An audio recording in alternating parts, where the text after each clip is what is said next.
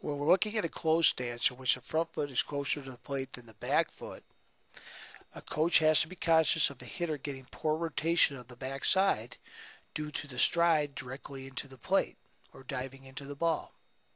Because the feet are staggered, the backside has a hard time rotating forward on a swing, especially on an inside fastball. Furthermore, a coach has to watch for a hitter to have poor sight lines. Because the hitter is diving into the ball, oftentimes the hitter will only see the pitch with their front eye and not their back eye.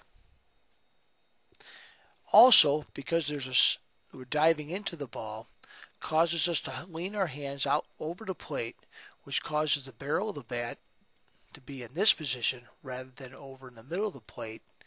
And so therefore a hitter might try and hit the ball way out in front in order to hit the ball in the barrel. This causes a player to oftentimes lunge at the ball or jump at the ball so that they get the ball way out in front of the plate for good extension and also good contact.